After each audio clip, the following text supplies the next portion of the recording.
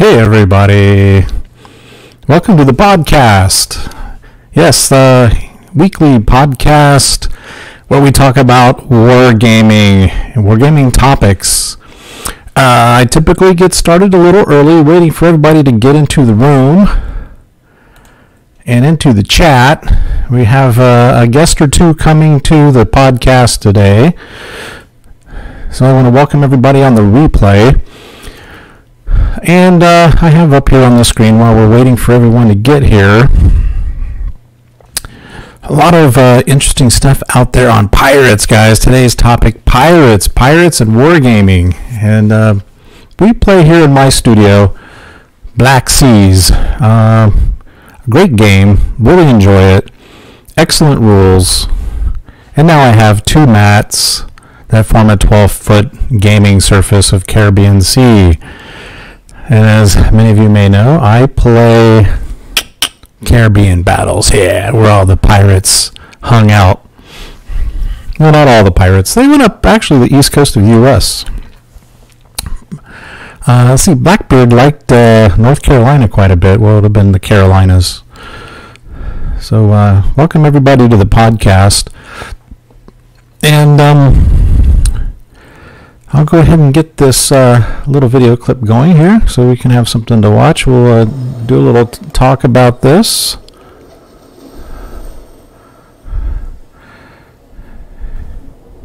And I'll let you know what my main thrust today. Were doing when they were at sea. But where did they go after they filled up their holds with stolen cargo or precious metals? Well, if you were a pirate in the late 1600s, the number one destination you'd want to visit would have been Port Royal, Jamaica. A little backstory about Port Royal. Prior to Columbus, the Taino natives used the area around Port Royal for fishing, but it's not known if they actually settled there. In 1494, the Spanish landed on Jamaica, and in 1509, a group of people settled in Port Royal. They didn't have much use for it outside of cultivating and processing sugarcane. The main reason the Spanish were on Jamaica was to keep the other European powers from being able to get a foothold in the Caribbean. In 1655, Port Royal was captured by the English invasion of Jamaica, and by 1659, 200 houses, shops, and warehouses had been set up. During this time, the governor of Jamaica, Edward Dioli, welcomed pirates to base in Port Royal. These pirates were largely made up of buccaneers, who had been living on Hispaniola and hunting wild pigs until the Spanish threw them out. These men wanted to get back at the Spanish, and the English were happy to help them out with that. The English quickly granted letters of marque, turning the buccaneers into legal English privateers. So one of the main thrusts of today's conversation today, guys, is going to be Jamaica. Jamaica, Joe. Hey, a lot of rum. The trade back in the old days was largely centered on sugarcane, and that makes some really good rum. Anybody been to Jamaica? I've been to pretty much every Caribbean island except Cuba, which until recently the U.S. citizens, we weren't even allowed to go there, and Haiti, Dominica. Well, I've not been to Dominica. You know, the Eastern Caribbean, Southern Caribbean, Western Caribbean, which is essentially Mexico, Cozumel, Mazatlan. Hey everybody, I've got bad sound. Is it too high, too low?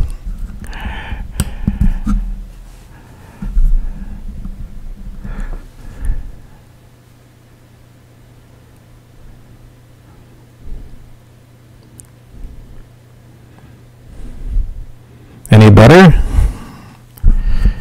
Any worse? Might be too high.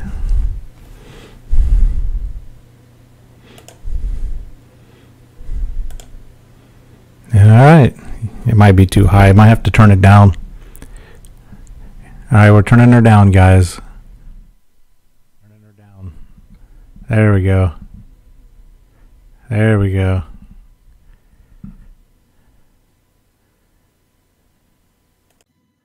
There we go. How's that? Sorry, guys.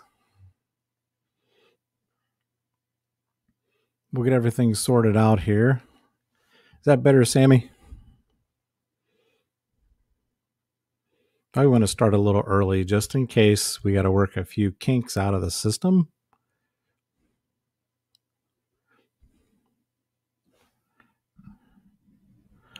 Got it. There we go. Got her turned up just a little bit more.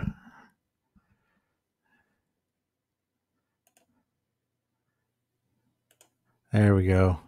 There we go. I'm up to about 3 or 4 bars. Yeah, I had turned off the stereo audio. I think that was causing some problems.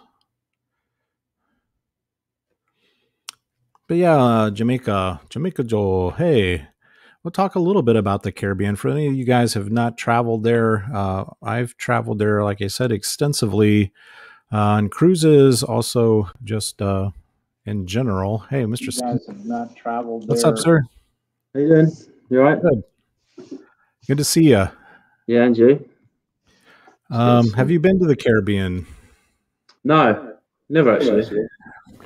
Very interesting. I was going to say, you still see the remnants of pirates down there and the little towns. You see some of the old buildings. And I was going to point out to the viewers that, there's safe places to go on the islands and there's unsafe places to go. And Jamaica is certainly that way in the terms of safety. If you're there on a resort, been there on a sandals resort, and you want to stick to the tour bus, you want to basically stick to the resort because you can get into some areas that you will be robbed. And Western Caribbean, you're talking these days, basically Mexico, Cozumel, Cancun, Mazatlan. Yeah, same thing there. There's Americans that have gotten abducted for ransom. All kinds of silly things can go on if you don't use your head. So we're almost ready to the starting point. A few more minutes, we'll get officially started. And Simon's in the house again today. Hey, Simon. I went to Nassau many years ago now, though. And Bermuda and Bahamas. Great. Of course, Bermuda, largely affiliated with the UK, with Great Britain. There is a U.S. naval base there and a British naval base there. I was there one time for 2 weeks with a girlfriend at the time. And just beautiful. Had a scooter for the time and explored everything, St. George and all that. So they're known for the pink beaches, which is, basically tiny little bits of coral, pink coral. Yeah, it looks like a really nice place to go on holiday, generally. Bahamas. Is that, you got the Bermuda Triangle just on the right of that, haven't you, or the Bahamas? Yes. And when I was in Bermuda and Bahamas, a lot of the shops will sell these maps of shipwrecks because they're literally ringed with shipwrecks because of the reefs that surround these atolls or the atolls that surround the islands. And just like in the Pacific, these guys would come in. If you don't know the water as well as a sailor, you can easily get hung up on a reef. So a lot of salvage operations in these islands. You'll see salvers that still today work shipwrecks. You'll still have, yacht cruisers that will get hung up on the reefs or get caught in storms. So that's a big business down there. But they found one of Blackbeard's ships. Yes, I think off the coast of Florida in the 1990s, as late as that. St. Mary Rose, I think. Yeah, it was in coast of. It was near an inlet near North Carolina, present day North Carolina. That's it, 28 feet of water. 1 second, I need to pull something down here. My curtains. Yeah, no problem. So guys, there's a lot of fun if you can ever get to the Caribbean, or even guys from Great Britain getting to Bermuda. That's such a beautiful place. They still have a heavy English accent. They play cricket. I watched a cricket game one afternoon on a Sunday, which was really nice. Very clean, not a speck of garbage anywhere. And then other Caribbean islands can be a little sketchy in areas. Like I said, it's really good to hire a good, even when we're doing cruises and we would get on the island, we would hire someone who knew their way around and would basically take us on a little private tour, like a taxi. So yeah, we'll go ahead and officially get started. Looks like your buddy's here, Miff. Oh yeah, you missed Hey, it. cheers. Hey, Hey. Chin, how you doing? All right. Cheers. Hey. Yeah, we're just about pirates today. I got to stick with Coke. I got to go out to dinner later, and then I'll start drinking. Yeah, fair dues. Yeah, so my wife might have to drive us home. oh yeah, one of them. But so yeah, pirates. I learned a lot this week about pirates that I didn't know. Yeah. One of the first things I'll start the topic off, or the conversation off with, would be this. One of the main things I found out that surprised me. We always think of the ships and they're fighting each other on ships and they grapple with other ships, but I found a lot of the pirates would raid strongholds on various islands. Port Royal in Jamaica, they did a huge raid. I think there was over 1,500 pirates involved, where they went just straight where the gold was being stored, and they would steal it. Yeah, they would kill the Spanish and steal the gold, and they would cart it off to some deserted island and hide it, which is really interesting. What are your guys' thoughts on that? Well, it's always easier to rob a robber than it is to rob the state. Yeah, right. Yeah, true. Who's going to complain for robbing a robber? You can't do. You ain't going to get the Navy coming, the Royal Navy coming after you, are you? They're going after the pirates who's already robbed it. They ain't going to rob the. Well, they'd rob each other, of course, and then they would find out where valuables were stored on the islands, and they would go and get them and make off with the booty. Especially like the time when the Spanish fleet was caught in that hurricane off the coast of Florida, and they went over there and salvaged a lot of the gold and silver off of those wrecks, and there was a lot of fighting over that for many years. Yeah, they reckon there was like the equivalent of hundreds of millions of dollars. Something like 9 Spanish fleets. The 10 years or something they've been at war, so they had all this gold from South America all piled up in these ships. They took them up the coast of Florida, and they all got shipwrecked, didn't they, by hurricane? And you had all these pirates going out there trying to grab it and all fighting over it themselves. And right, that's where it all kind of started, the golden age of piracy, really. So hey, Miff, welcome to the podcast. Tell us a little bit about yourself. I think Sammy told me a little bit, but what's your background and your interest in wargaming? He's not really into wargaming as such. More of a history. Merciless. Yeah. Gumbel says. Oh, we froze. No, we're good. Yo, you guys are good on my end. Can you see me? Can you hear us, Smith? Yep, I hear you good. I think might have a connection problem. Miff, you hear us? Hey, Mr. Miff. They might have connection problems. Right. Yeah, no, I haven't been Miff for a while. It's really interesting. We had a good chat in the pub actually last year before this, and we were talking about pirates. So that's what made me think of him, because he's. I'm going to speak very slowly because you was breaking up there. Oh, no, I was just saying we had a conversation about pirates. I know nothing about wargaming, but what I do know about is pirates. Yeah. Oh, yeah. Lost him. Yeah, it's probably his internet. No, but he knows a lot about pirates. He's from Wapping, where Executioner's Dock was, So he kind of knows all about the history of that. And you had the famous pirate from Wapping, and he was part of I'm trying to find on my notes here. Lord Hamilton. Lord Hamilton was the governor of Jamaica, and he commissioned Henry Jennings, and he was an established privateer, wasn't he? Had quite a few ships, and one of his crew was trying to think of his name now, a famous pirate who was executed in Wapping. He grew up on the streets there. Charles Vane. That's it, Charles Vane. Yeah, I mean, and he had like a lot of them did. They had a contract with the government where they could attack French and Spanish ships with impunity, and basically they would get a cut. Mm-hmm. They give the king his cut, and at some point, we're talking mid 1700s, the British government outlawed them, which was pretty interesting. But yeah, I mean, that Port Royal was, it was something else. We've got a lot of information out there.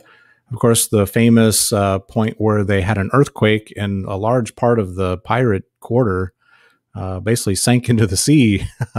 So they think it's Port Royal, modern day Kingston. Is that correct? It's its own. Yeah, there's Port Royal and then there's Kingston. I see. I'm looking at the map now. Yeah, so Port Royal is the port to the south of the city of Kingston. Correct, and it's still a major port. Cruise ships still come in there, and the time I was there, I wasn't on a ship. We flew in. Yeah,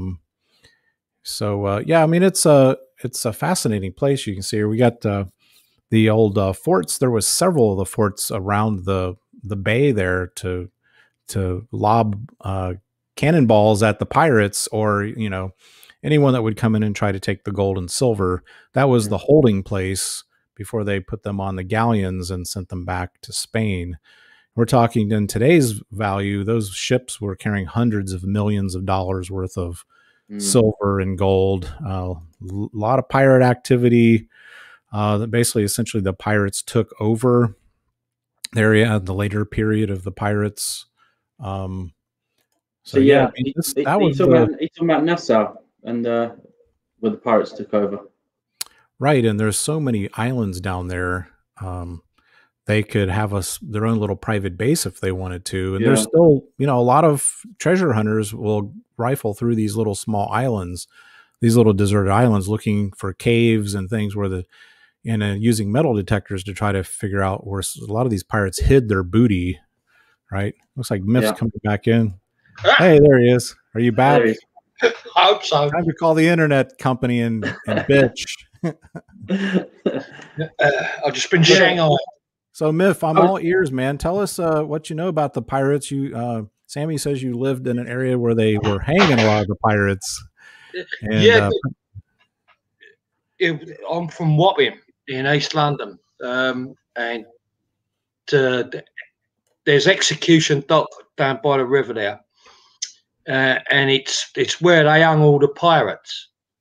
And what they do is they take them from somewhere like the Nick or from Newgate or wherever they was holding the prisoners, and they parade them on the back of a cart, and thousands of people would line the streets to see them going up to be executed, and they'd stop off of every boozer on the way, and the last boozer was always the Turk's Head in Wapping, where they could drink as much as they wanted for nothing and give speeches and address the crowd and go out in their finery. And Wapping's famous for it. There's even Pirates Park in Wapping, which is unbelievable. There's the Captain Kidd pub that was named after Captain Kidd. There's the Prospector Whitby that's still got the gallows outside where they hung them, which is where I got where I had my wedding. So I got married next to the gallows where the pirates hung. Interesting. I wonder if that's where they got 3 sheets to the wind, because by the time those guys were swinging, they were probably pretty well on their way to La La Land. That's a saying, isn't it? 3 sheets to the wind meant you were falling over drunk. Right. 1 sheet was you were tipsy. 2 sheets were you're on your way. I've always felt that 1 sheet's enough. Yeah, if you make it to 3 sheets, the next day is going to be really long. So that's interesting. I would have never have thought they would have given them the levity to hit all the pubs and get all good and liquored up, and pretty interesting. it was the celebrity of the day, because their stories were told in the Penny Dreadfuls. I mean, most of the general public couldn't read or write, but the Penny Dreadfuls were sold and resold, and the stories was told, and they was the rock stars of their day. You know, that these people had nothing. I mean, Wapping was a no-go area. There was no such thing as police or any sort of policing at all. The army wouldn't even go there. And the Tower of London is based next to Wapping. That'll tell you how bad it was. It's where the term mob, the mob, first was brought into the language. King Mob, which was the first mob, marched from Wapping. It was prostitutes, sailors, derelicts, thieves, and they marched on Parliament, and obviously got defeated and was hung by all the way from Parliament back to Wapping. But the Wapping was a real no-go area, Interesting, because there's a lot of places still like that in the Caribbean, where these pirates, they have this whole thing that they set up down there. There's still, like I said, it's still a lot of traces. You can still sense it and see it in certain areas are slummy, and you can kind of still see the old pirate influence down there. But there's that pirate attitude, the lawlessness, the somebody outside of the law, has struck a chord with people from the whole of East London, never mind just Wapping. But there's that outside of the law attitude with a lot of people. That's why so much of the language that was used, I got some of the sayings here. Some of the sayings even used today in East London, you know. Like, I'll give you some examples. Like, when you pay through the nose for something, that's an old term. Like, it means you get ripped off, you know. And that basically is when a seaman was killed, they'd wrap them up in their hammock, and then they'd sew it up, and they'd put 2 cannonballs at their feet so their dead body wouldn't chase the ship, you know, haunt the ship, and they'd sink them. They'd put the last stitch through their nose, so you know, check they're alive, they don't squirm. So that's where the term "paying through the nose" for something comes from. It means you're paying heavily for it, or sling your hook, get out of it. Slice the main brace. What's that one? Slice the main brace. It means to have a drink. Oh, does it? If you slice the main brace, you're letting everything go wild. So you turn around and you have one too many drinks, so you splice the main brace. Right, I see. So that must be the main rope that holds the main sail. So then the ship goes wonky. Exactly. Yeah. Well, you had chock-a-block, which means, you know, something's really, really busy. So it's you know, if my mum went down to the shop, she'd go, "Oh, it's chock-a-block down there." It means it's so busy, and that was just how you strap down cargo, so it wouldn't all move around. You know, the cat's been out of the bag. Do you guys know that one? 9 tails. Yeah, so the whip they used to whip the sailors with had 9 tails on it. So when the cat's out of the bag, you know there's trouble. You know, freeze the balls off a brass monkey. I don't know that one. That's a good. Hey, welcome to the podcast, Master. If it's cold enough to freeze the balls off a brass monkey, it's where they used to stack the cannonballs on top of one another, and if it got too cold, the cannonballs would go away from one another. They'd break up. They'd come out of the stack. So it was freeze the balls up a brass monkey. So many good ones. No, especially in everywhere from Bristol, Liverpool, Newcastle, any of the docks in England, the UK, and around the world, because you know you could turn. My grandfather's brother was press ganged. Now that's only 2 generations, and he was press ganged. He heard he was a docker, and he heard there was a job in Tilbury, and walked from Wapping to Tilbury, which is a fair old way to go and find a job. When he got there was no job, but he bumped into a bosun that he knew, who used to regularly come into Wapping docks. And the bosun said, "Why don't you come for a pint?" So he went for a pint. Next thing you knew, he woke up. He was on board ship, and the bosun handed him a shovel and said, "You're a stoker," which meant he was. That's it. You're a stoker. Start shoveling. Well, he did. He hit the bosun with a shovel, and they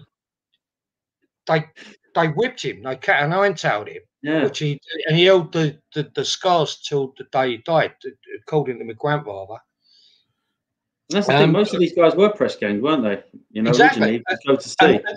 And the thing was, he'd gone away to look for a job. His old woman's at home with the kids, with 5 kids. 3 years later, he ends up back in London, knocks on the door. She passes out. She thought he was dead. Yeah. Now that's not long ago. That's a steamship, for Christ's sake. That's in the 20th century. Yeah. So these traditions still carry on to this day. The first early form of the draft. Yeah. Well, it was taking the king's shilling. The reason that many pewter glasses in cities that had docks had glass bottoms was because if you turned around and you took a drink and there was a shilling at the bottom of the drink, you were now in the Navy. So they used to put glass bottoms in the bottoms of their pewter glasses. You could check. So you could see if there was a shilling in the bottom of it. Yeah. So I guess you're under their command. Yeah. Exactly. You take their drink, you took them the king's or the queen's shilling, and away you go, mate. You're on board.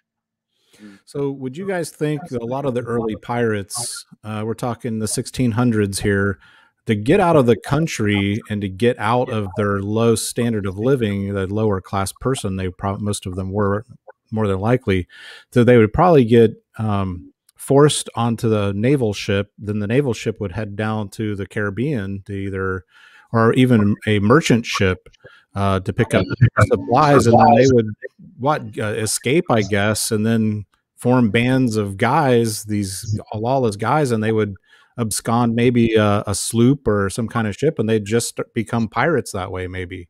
What do you guys know about that?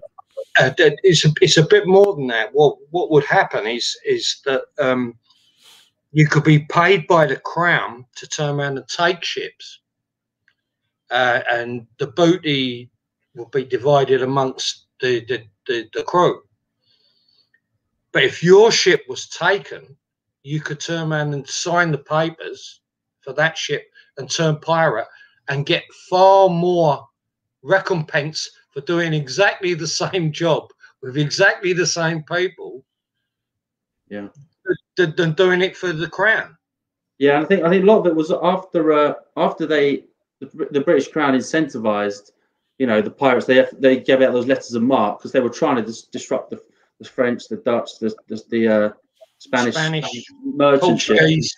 They had 80% unemployment after those marks, those letters of marque were gone. You had 80% of the sailors sitting around in the Caribbean with nothing to do. So of course they're going to start privateering. A lot of the time as well, the crown would say, "Okay, you can private." Captain Kidd was given license to turn around and pirate ships, and the crown reneged on it. They just made him a scapegoat. Right. Captain Kidd wasn't he didn't set out to be a pirate. He wanted to be part of the establishment. Yeah, and then he was kind of a figurehead for a lot of the next generation of pirates after that. In the Golden Age, they all kind of reference him as kind of a bit of a hero, Captain Kidd, because I think he got caught in the early 1700s, didn't he, and hung or something. Well, yes, he did. But what he did is he gave himself up, thinking that the crown would stick by the charter that they gave him. He gave himself up in New York, and they said, "Oh, go back to London and you'll be okay." So he got back to London. First thing they did was bang him up, stick him in chains. Wow. Well, Henry Morgan ended up that way too, and at the end of the day, he was back in England as a. I think the Queen even knighted him King Charles knighted him. First he was going to hang him, and then he knighted him, I guess. But he became a really wealthy plantation owner down in Jamaica after Morgan, yeah. When they outlawed the pirates, he was able to spin that off, and he was able to do his sugar plantation as so yeah, a lot of those guys either got double crossed and hung, like you guys said, and then a lot of them had made enough money. They probably, I didn't find a lot on this, but they were able to buy their way out of the noose, and even in the case of Henry Morgan, become a not a lord but a knight. Well, you've got other people like Captain Blood, who was actually allegedly paid to steal the crown jewels by the king and give the crown jewels back, and then became knighted. And it's the only person who's ever been able to rob the crown jewels and get away with it. I've never even heard of that. I haven't heard of this guy. He was thinking outside of the box. Oh, yeah. Yeah. We got, what are we talking here? Didn't Queen Elizabeth I commission Henry Morgan to steal Spanish ships? Yeah, that was true. And Drake. Yep. Yeah, Drake was before Morgan, wasn't he? A little bit before. Yeah. And he's the one that actually, Drake, he went around, I'm getting feedback from someone. Is that me? Yeah, he actually turn your speakers down a little bit. Sorry? Yeah. Just turn your speakers down. Is that better? Yeah, should be better testing. Yeah. So he actually sailed into the Gulf of Mexico. You know where the Panama Canal is? Yeah, because there was no canal there, obviously. He then I think he literally always meant to carry everything in small boats over to the other side, and then sailed up. And they reckon he was the one that discovered the tribes that live in modern day Vancouver. And this was, we're talking what, 1500s here, right? Yeah. So I mean, it's unbelievable how far they went. They're always on the lookout for more gold and silver. So that's, they were thinking, hey, they thought if you get to the other side, that was China even. So, but yeah, that, the hunger for gold and silver, and then the Spanish would pile it up waiting for the galleons to come and get it. And they used to work that. Now, the next point I wanted to bring up is the type of ships that most pirates used, especially when we're doing the wargaming aspect of this, and that is the sloop. I'm going to bring up the sloop, and that was my point. So they'd take the big ships from either the King down to the Caribbean, either with a merchant ship or a naval ship.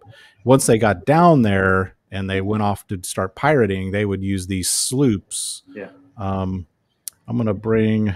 Well, yeah, they chose to use them because obviously they could catch a larger merchant vessel. They could, get behind it, take it was quicker. So it can defend itself, get in front of it. Sorry? It was quicker. Yeah, and then once they caught the merchant ship, they could use that to haul their goods back, and escort it with the smaller boats. Right, and here I got a picture of the sloop. Now, this would be very similar. For many years, I owned it's made by Catalina Yachts. I had a Catalina 22. It had a small kitchen, a galley. It had a place to sit. It had a forward berth. And I have my keelboat certification, but yeah, I mean, the point of this type of sail, the triangular sail, it's really like an aircraft. It's in terms of lift, it pulls the boat because of the as it goes through the wind, it actually creates a drag. So this type of boat, you're able to sail closer to the wind, where the square rig ships had to go more of a reach. They couldn't go as close to the wind as these sloops could.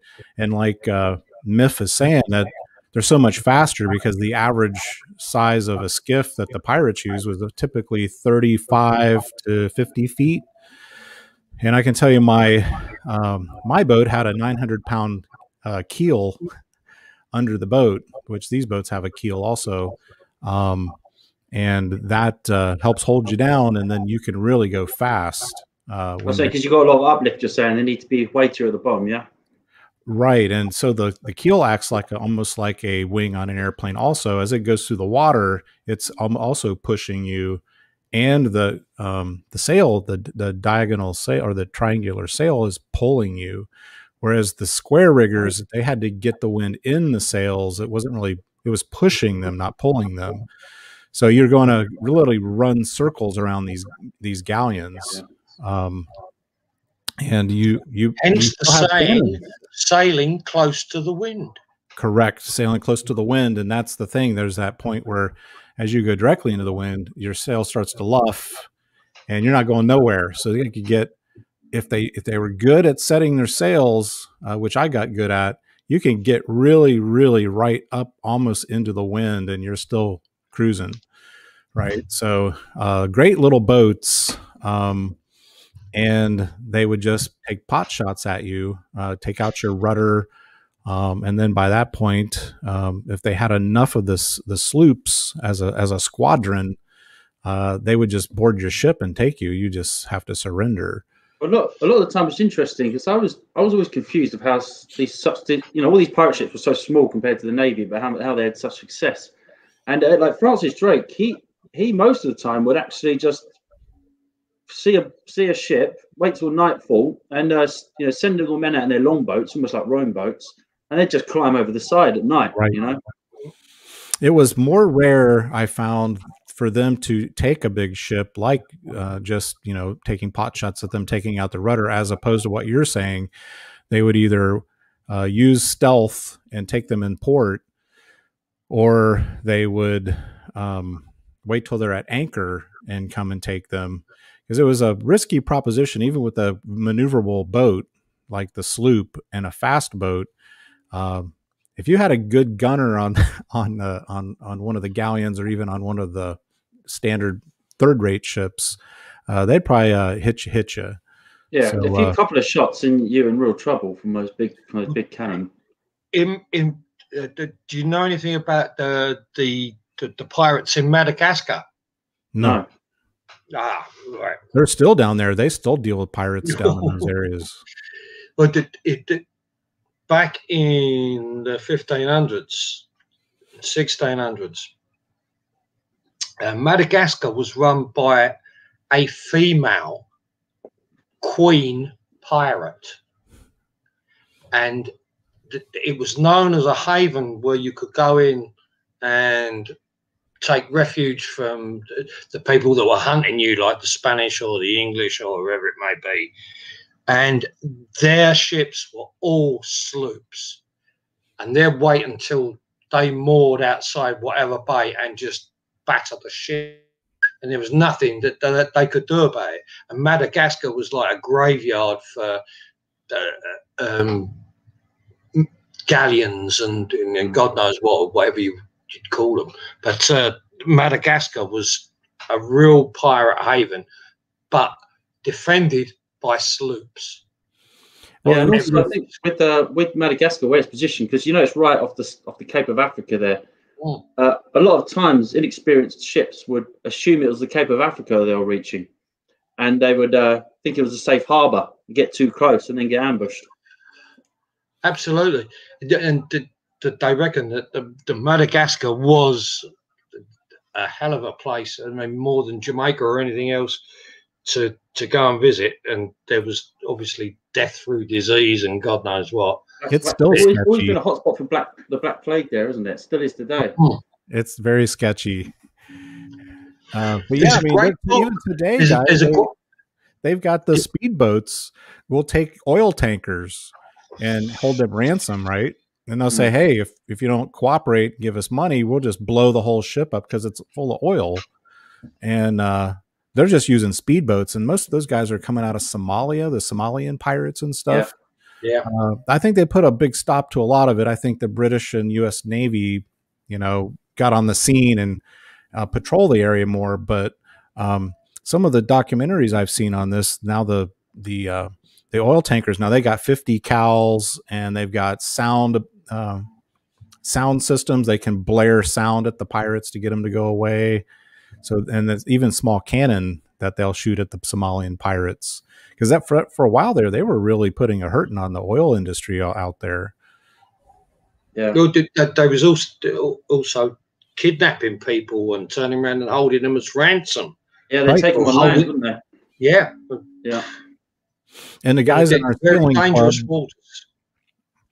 The guys in our sailing club would tell stories where they would go on these. They're called charter boats. You go down to the Caribbean or even Africa, Australia, and you get 3 or 4 couples. You're all sailors. You're certified sailors, and you could charter a boat for a couple weeks, a month, whatever you wanted to do. And the big concern of some of these areas, they were telling me that they wouldn't rent and do charters because of the pirates. There's still pirates that will get on these yachters. They would come and get on your boat at night when you're sleeping at anchor somewhere. It's like these couples that go sailing around the world together. It's a common question that you ask yourself: do you arm yourself or do you not? Because a lot of the time these weapons, end up getting used against you.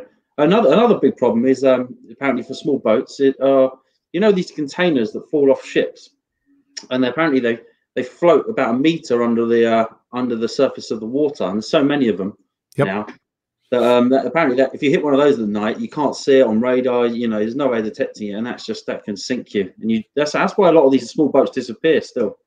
Robert Redford, I think, had that movie where he was a yachter single-handing around the world, and he hit one of those container ships or containers. And in the movie, I think that was one of the only movies there was never dialogue. It was literally just him trying to survive. That film. It was good, yeah. Yeah, it was a great flick, but I've heard those stories too. So, I mean, hey man, when you get out there, I always tell people when you get to the ocean and you're out in the ocean, you're now part of the food chain. Right. So there's a whole lot of that's beyond your control. You could be the best sailor in the world, have the best boat, the best equipment, and there are things that will take you out. About 10 years ago, we was making a documentary with a company called SeaTech, who salvaged ships and anything to do. If it went down in the sea, they was the company who you phoned up. There was all ex naval officers, Marines, God knows what, and they showed us a film of when they was attacked by pirates, and it was unbelievable. I mean, these guys they're just on board a ship trying to salvage stuff, and they're getting attacked by pirates willy-nilly, left, right, and center, and they're not allowed to shoot back, and defend themselves as such. They've got to fire above their heads. They've got to play by the rules of the sea, whereas the pirates that's definitely crazy. haven't. And when was this? Just recently, you're talking about? Yeah, this is like 8 years ago. Wow. Yeah, this is a hot spot for us right now. Called Eddie Wilson, making a documentary. The company's called SeaTech. They're based in Southampton. Mad bunch of bastards, real mad. I mean, we're still dealing with it now. There's a couple of YouTube channels I follow that are sailors, and they're full timers. And the big hot spot for them down there is around Colombia. Even down along Argentina, around Brazil, because those economies are not doing so well. So people are just getting in speedboats and they're hitting these cruisers, these wealthy American and European cruisers. These guys have made a shit ton of money in the market or whatever, and they retire early and buy $1 million yacht. And they don't realize that a bunch of Colombians in a boat, all hepped up on coke, are going to come out when you're anchored at night, take all your valuables and do naughty things to your wife, and kill you in the process. So there's been a bunch of cases. Well, as I say, unfortunately, what they do now, the modus operandus is they instead of leaving the evidence, they burn your ship and they sink you. Right. The last thing they want to leave is the ship there. Just get rid of that evidence. Yeah. Yep. And so that's the thing. So really, you really got to think about it. If you are going to go to sea, I would personally rather be armed. But that's a choice each person's got to make themselves. Yeah, and there's a lot of ins and outs on that. I said the same thing in a conversation with another sailor, and me being a gun guy, I'm like, hey, you should at least have a sawed-off shotgun for boarders. And now they've got security systems now that when they can get on your boat at night when you're sleeping, it'll set off alarms. Then, of course, if you have 2 or 3 couples on the boat, obviously you have night watch. There's a lot of ins and outs. It comes to find with. It depends on whose waters you're in, if they will allow you to have a gun. And of course, as you come in and out of these ports, they send out the people to inspect your boat. They're looking for drugs. They're looking for guns. So you really have to stay on top of what you can and can't do, because a lot of these South American countries, man, they're just going to roll you, right? They'll find something to take you to jail, and then you got to pay a lot of money to get out. Because they're just like pirates too. You could go to Mexico. We went down there once. We were going to Cozumel for 2 weeks, and in the airport in Cancun, on the mainland, all the Mexicans are in the airport snorting coke. And I'm like, if an American did that, they'd throw your butt in jail, and you'd have to pay thousands of dollars to get out, because the local officials just roll you. Yeah. So there's a lot of time in it. Land-based pirates, right? Or if you get drunk or something and you're coming back to your hotel at night and you're stumbling around, they just might say, "Hey, let's grab this guy. He looks American." Yeah. And we'll see how much money they'll pay to get him out of jail. Yeah, that happens a lot. So I was reading about some of the diseases as well that were rife during that period of the 1700s and all that. And you had obviously scurvy, which was vitamin C deficiency, lack of fresh fruit and all that. But I think that's why the British started carrying lemons on board on long voyages. But then I say they call us limeys, even though that's actually incorrect. We actually carried lemons, not limes. Correct. But yeah, you had gums rotting, you got weak, you had skin rashes. Then obviously you had the syphilis, which was rife. I think I lost it again, the intersection. Syphilis, yeah, which was rife, because you had obviously when they were making so much money down there, you had lots of prostitution pop up in these pirate ports, because there was so much gold flying around, and that's why they reckon some of the pirates, you see them capture these ships, they get very cool. They've spent it all in a few months on whoring and drinking and wherever else, and so the sexually transmitted disease were rife, and obviously that would attack your soft tissue, and they reckon Blackbeard had it. And some of the treatments they had were barbaric, and almost worse than the actual disease himself. And that ship they found that was sunk off the coast of, as you said, Carolina, I think you said it was. Yep. It was actually a French captured ship, and they had 3 surgeons on board. And the reason they captured it so easy was because the whole crew, most of the crew, were sick, lying in their bed. And they had all sorts of mainly French-made tools and devices. But some of them were worse than the actual disease, And then they had the bloody flux, which was nowadays known as amoebic dysentery, which is like a parasite, because they were eating so much bad food. Like they had they had almost like this, I can't remember the name of them. There were forms of bugs that would often be found in the flour and in the mealy bugs. The bread. Yeah, they'd eat them actually, and then they'd also capture the rats, eat the rats. So God knows what they were picking up half the time just from these sort of practices, We're just talking about some of the diseases and some of the food they would eat, Well, I watched the program last night on BBC 4, and it's up until Captain Cook circumnavigated the world, nobody actually knew the cure for scurvy, which was a particularly nasty disease where your gums would rot and bleed and just disintegrate, and your teeth would fall out. It's a very painful death. And up until then, 80% on average of seagoers died of scurvy. Unbelievable. His was the first journey where nobody died at all. And it was completely by accident. They was eating sauerkraut and limes. Oh wow! A complete. I guess miracle. sauerkraut would last the journey, I guess, wouldn't it? Because it's Absolutely, yep. And the vinegar would be good for you too. Yeah, I mean, there's all kinds of nonsense that went on that they had no control over. But the thing that I quickly am realizing with wargaming in this period, even with Black Seas, is at some point you have to maybe do 28 mil or whatever with doing some island actions, like either attacking a fortress and stealing gold, or you really can't really just make it ship based as far as wargaming. You'd have to add some element of island activity, as it were. No, I think you're right, because the amount of ships that ran aground was unbelievable. So even if you had shallow waters in there, in some parts or some things like that, add an extra element, because you can't. It's very rare. Most of the stuff, if the pirate stuff happens near land. It's rarer than it's in the middle of the Atlantic. Because you're never going to hunt. If I'm crossing the Atlantic, you're going to wait for me to get close to my destination before you rob me, aren't you? But then once you've got the booty, you're less risk of and it's easy to get robbed yourself. Sorry, it's easy to get home and all. You just get back to shore.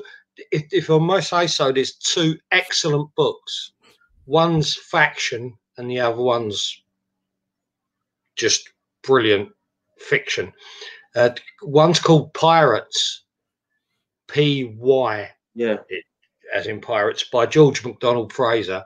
And the other one's The Flashman and the Pirates, which is brilliant. Both completely based on fact, very factual, but amazing reads.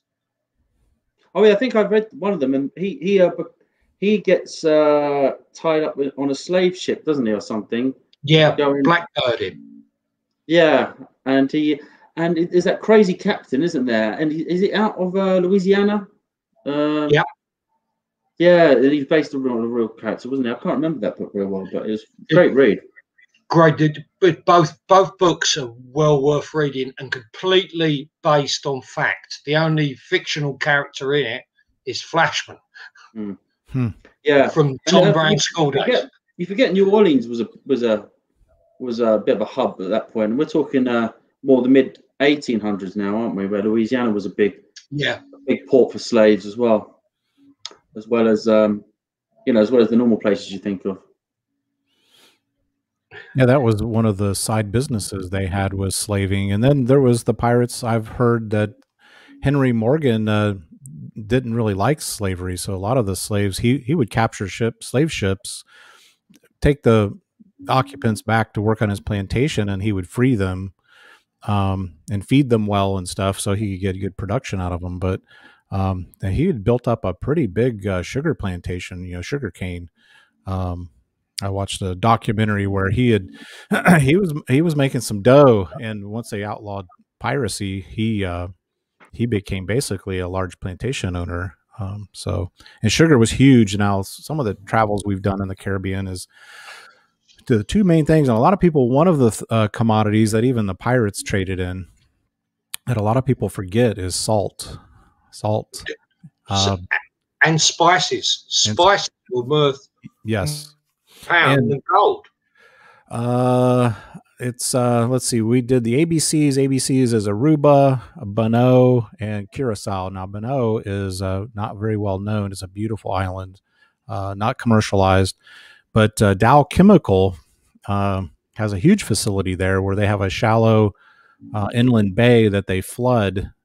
It's only about a foot deep, and they literally just close it off, and then they let the water evaporate, and then they harvest the sea salt. Right. And to this day, and chemistry, there's a lot of uses for salt and sodium, so to make other compounds. But when we went there, it's the pink ocean, ocean salt, and it's just piles and piles. We're talking 10, 12 stories of salt, and these big ships pull up, and they have conveyors that take it out and fill these big tankers up that are full of salt. And it's still a big trade down there, sea salt.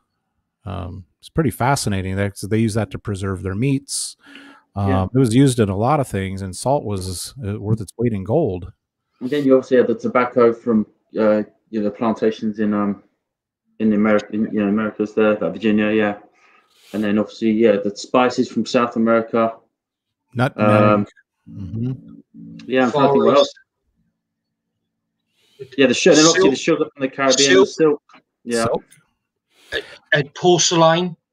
Porcelain from China was worth ridiculous amounts. And dyes that you couldn't be created.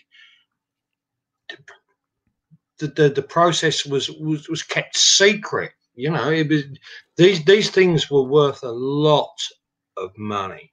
Yes. A lot of money. Yeah, I think part of the problem is once you stole eventually you had companies like the East India Dock Company who turned around and basically created their own state, which ended up as part of the empire of the British Empire. You know, because everything was worth so much money. They had their own army, they had their own navy. They was running India, which was worth billions. People forget that was a private company, you know, and the British Empire came along after, but it was those guys that set it all up, and same as the Dutch guys down there. You know, it was all private. Well, that's still who's running the ABCs down there. Aruba, Bonaire, and Curacao are still Dutch to this day. Dow's a big Dutch company, but now the other interesting thing we found out the last time we were there when we took a tour with this little taxi cab driver, you can tell most of the people there are still descendants of the slaves, because they did have slaves in any of the Dutch ports. I think I've gone again. And you had these little huts, these little stone stucco huts that are still there where the slaves slept at night.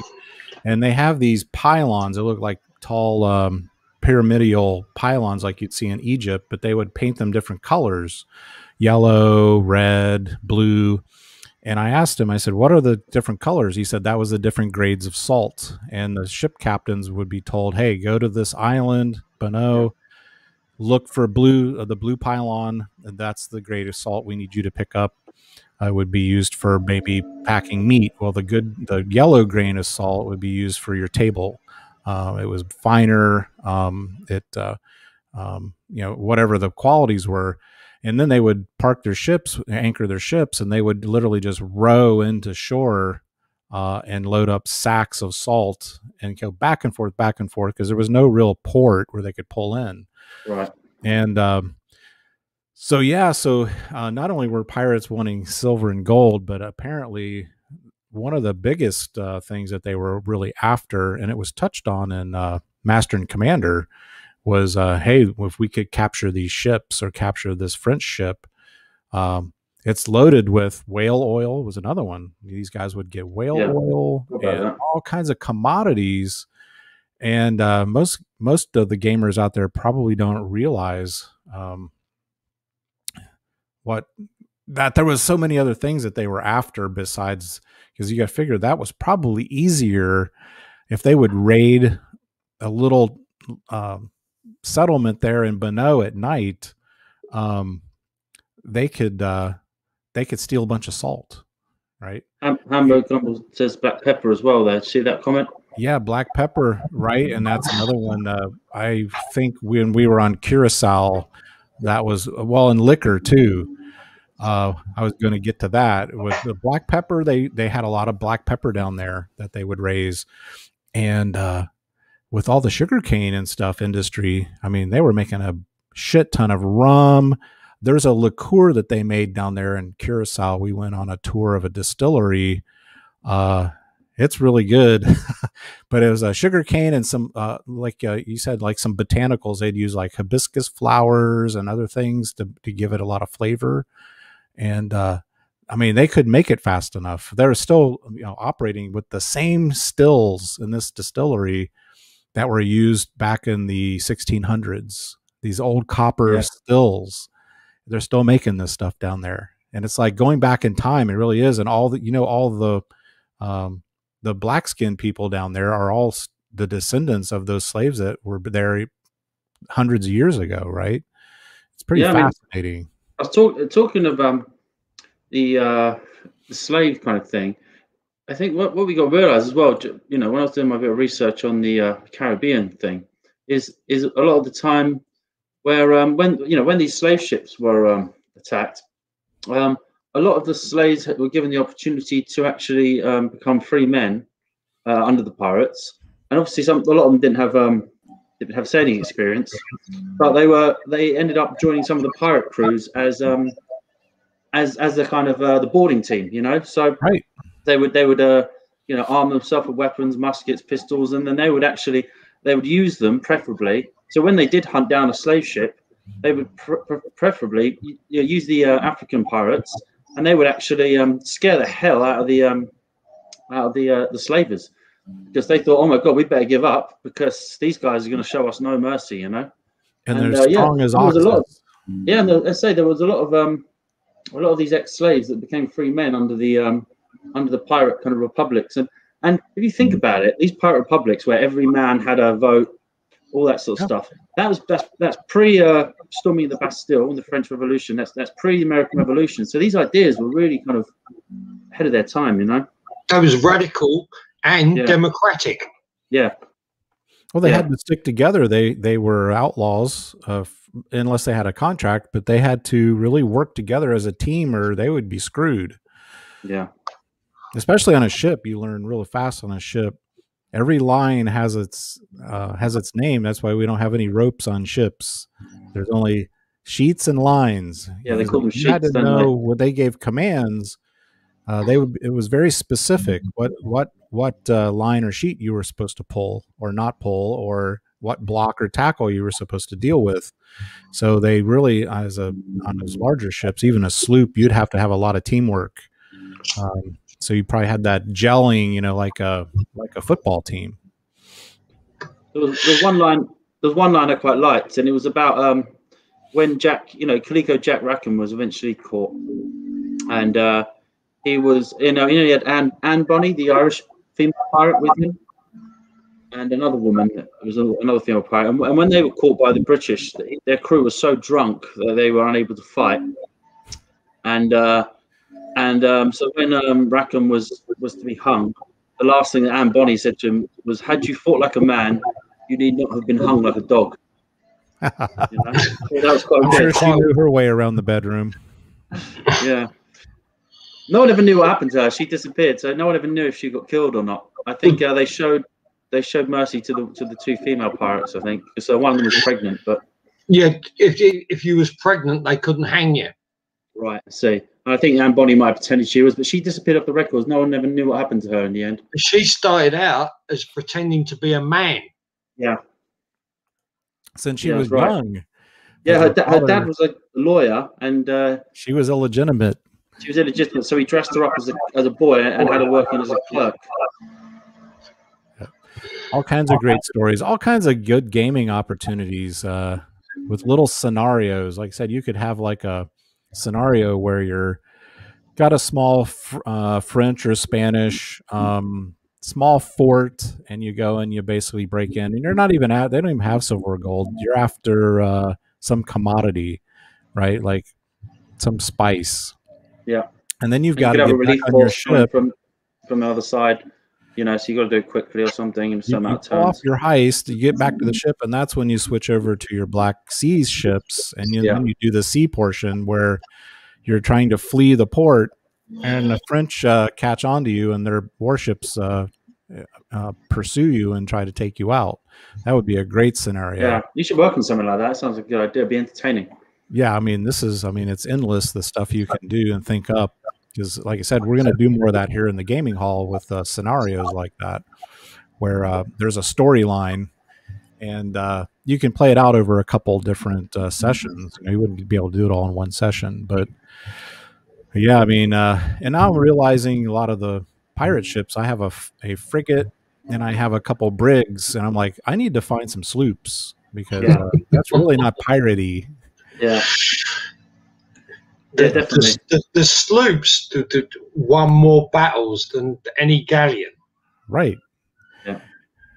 I found that really interesting. I thought maybe those brigs, I was like, oh, it's probably these little brigs are probably what they used. I had no idea until I got to looking at this, and it was sloops. And I was like, well, holy crap, that's basically what the boat I had was, basically a small sloop. The brig is slightly bigger, right? Yeah, brig is going to be a twin mast. Now Right. the sloops can be twin mast, the 50 footers, the 45 footers. But the brig is a little wider. A brig was really, you could think of it more like a merchant type ship. You know, small time, you know, got some guy getting just started out, you know, and then he'd get him a frigate or a larger vessel to haul his spices back for his profit. So you think of all the stuff that went on in those days with the trade, even just merchant ships, because they would have what do they call them, the swivel guns and stuff, so they could protect their assets, their asses. So yeah, swivel guns, so you could turn it around, right? The backfire from behind and stuff like that. Yeah. So it's not always in the gaming aspect of this topic is not just naval ships and pirate. It's also the merchants. You know, a lot of people were in Holland or whatever would get a consortium of investors. They'd have a ship built, and their job was to go to Barbados to get nutmeg. And they had a plantation owner down there who would sell them the nutmeg.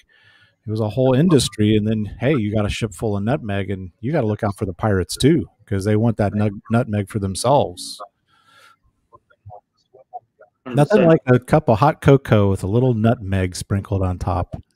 Yeah, it's crazy. Some of the you think of some of these spices, you think people died over these, you know. The last thing I wanted to mention quickly was some of the punishments. You know, like you had walking the plank, which I don't think really happened. I think that was a bit of a made up thing. Hollywood kind of made up, walking the plank. You're more likely to be marooned on an island, you know, voted off the ship and left to die on a small island. Sold as a slave. Flogging was obviously common, where you were, you know, that's where over the barrel comes from. You know, you're either tied over the mast or a barrel or a gun. Or keel hauling was the worst of them. You guys know about keel hauling? No.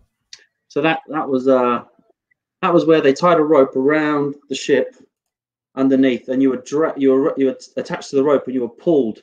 So your body would go against all the sharp barnacles on the bottom of the boat, and your flesh would just be ripped open. You come up the other side, and it just pull you around until you died. It was an awful way of dying. Oy.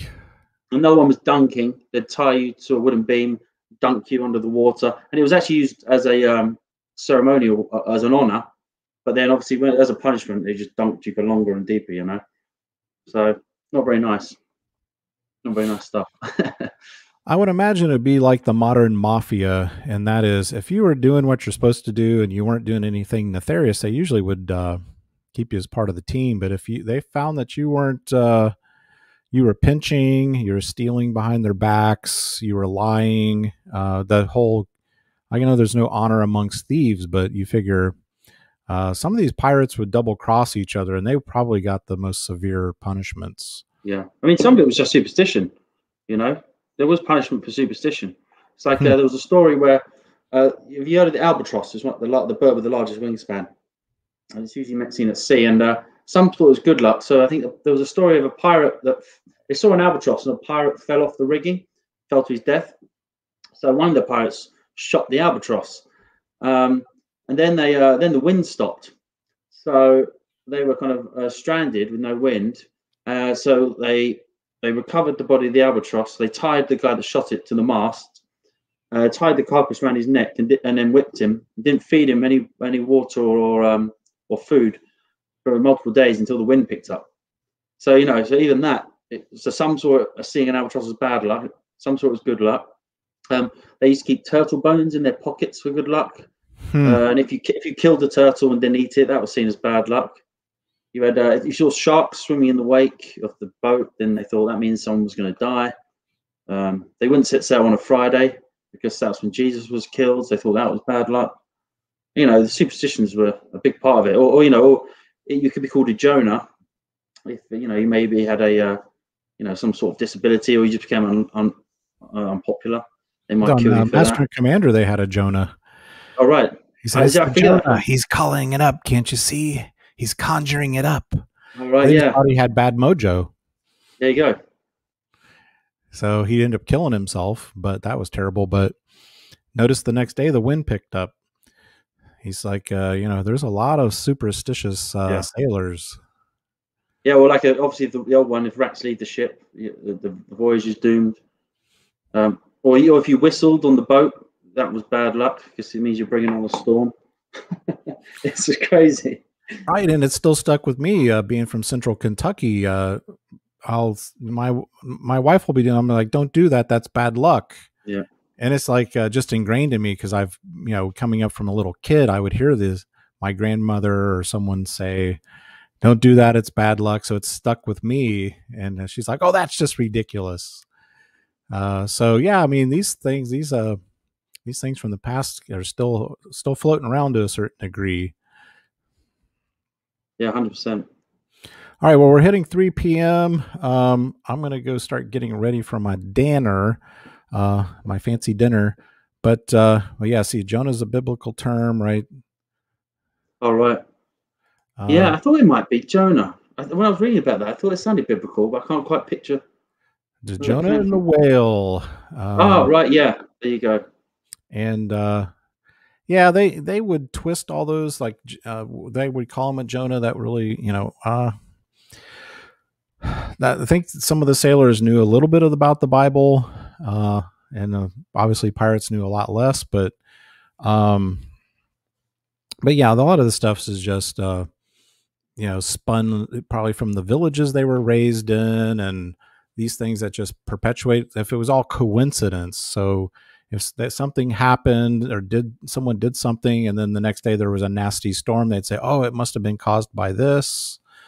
Even the Native American Indians, the South American Indians had these wild superstitions also. Not walking sideways across a path if the sun was setting in on the right side of there was all kinds of crazy things they would do. Even like I said, the Native Americans had these kinds of things too. So they had a saying. They said, "Let the sun shine on your face and the wind at your back," or something. And that was. Yeah, I mean, and this stuff just perpetuates. And I'm trying to think real quick of one of the ones that I stick to about. Oh, it's that's something. I can just tell that what they're doing is going to. I'm like, don't say that. It's like bad karma. You don't put it out there. You can't say something bad about someone or. Something really bad's going to happen to her. I said, don't say that. That's, it's foreboding. You're basically jinxing the person. Yeah. That's another thing that's big with Southerners. Well, Myth says his equipment's given up the ghost, but thanks for having us on. So yeah, thanks Myth for coming on. We appreciate that. Thanks, man. I appreciate you being here and don't get jinxed. Yeah. Don't get jinxed, guys. Thanks for tuning in today. And we'll chat later and come up with another concept. Yeah, thanks everyone. Thanks, man. Have a good one. See you next week. Yep. Bye. Take it easy.